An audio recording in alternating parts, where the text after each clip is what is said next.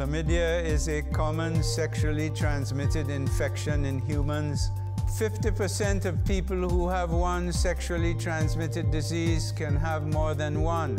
And the problem is, if you have chlamydia, it makes it easier for you to get HIV or another sexually transmitted disease. Chlamydia is common in men and women between the ages of 14 and 25 years of age, but it can occur at any age. If you don't get treatment for chlamydia, there are serious problems that can happen to your body.